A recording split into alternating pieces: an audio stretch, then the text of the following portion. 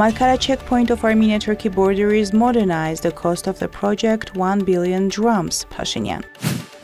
Iranian ambassador to Armenia denies the news about the military agreement between Tehran and Yerevan. Negotiations on the settlement of relations between Armenia and Azerbaijan continue. By Ramov. Foreign ministers of Russia and Turkey discuss regional issues.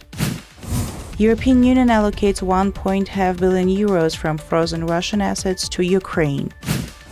No one can force us to go to negotiations. We make all the decisions ourselves. Kuleba.